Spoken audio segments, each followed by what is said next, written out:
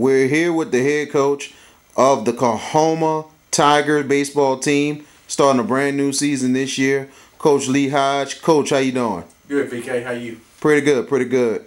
Almost time for the season opener, and we're looking forward to some good things. Last season, you guys won over 20 games, and you're looking to do a lot more. I hope so. We're looking to expand on our 21 wins last year, and it's a good group. Love them. They work hard. Pitching's where it's at. We got to throw strikes. We throw strikes. We got a chance to win some ball games. Well, last year you got a lot of really good non-conference wins and a couple of conference wins, but I know last season it was pretty tough because we know the MACJC is probably the toughest baseball conference in the country. It is. I think at one time there was 11 teams ranked nationally. We did have some big conference wins last year, and we're looking to expand on it. Well, looking at the returning players that you have, it seems like you have a good bit of experience coming back this year. Can you tell us about your experience coming back, especially on the pitching side? We've got two returning sophomores that threw a ton of innings last year. Eduardo, Eddie came in threw a bunch for us last year, and he's going to continue to do that. Wyatt Bailey threw a lot of innings for us. I'm really excited about the pitching staff because they do throw strikes. Colt Burns has come in and done a tremendous job with them.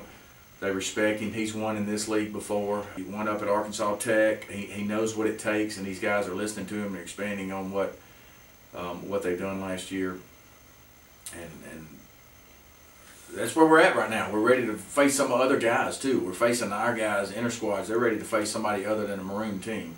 Well, taking a look, talk about a little bit of your freshmen and your transfers coming in. I heard you got some big help coming.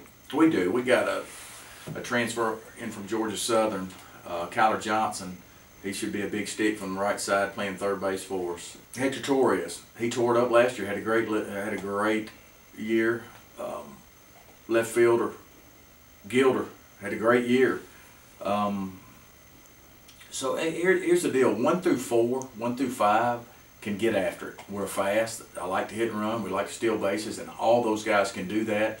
And Johnson just gives us the power to leave the yard when we need to.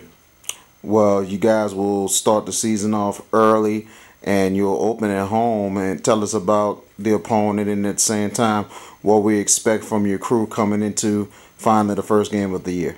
Well, you got a team coming in from Arkansas, NAIA school, that's well coached. We played them in the fall. They're going to get after it, and they're going to do the right things on the mound as well. Defensively, they throw strikes. It's a battle every week with these guys, whether you're in the MACJC or your non-conference schedules. They get after it, and it's good baseball here in the South, and I'm excited. I'm ready to go. And the school it's Christian Baptist, I believe. It's Central Baptist. Yeah, it's Central Baptist, and we become, they're recruiting our guys, and it's a good opportunity for us to go up there and give them an opportunity to throw against those guys. So these 4-year schools, they're coming in here wanting our guys, and it gives them a good look competing against each other. Well, how unique is with you guys, like my first time here in Mississippi, like, how unique is playing at home at Eddie Smith Sportsplex? I know it's a little bit kind of, unique that you guys play mostly in the daytime for your home games. Well, and that helps. I get that question a lot. Why don't you play under the lights? Why don't you reach out and try to get lights? Well, first off, it's expensive to get lights. Second off, it's cold. I don't mind playing at noon. We use that as a home field advantage. It's a big yard. There's not a whole lot of balls that leave the yard. So we get to play our game here. It's like I said, we're gonna get on and we're gonna run. We're gonna hit and run, hit behind runners, and I think we do have some guys that can leave the yard, but the wind here and the size of our field keep a lot of balls in our yard. And I think it just plays to our advantage. Coach Lee Hodge of the Coahoma Baseball Tigers, we thank you for joining us, and we wish you luck in the season opener and in the 2018 season. Thanks, BK.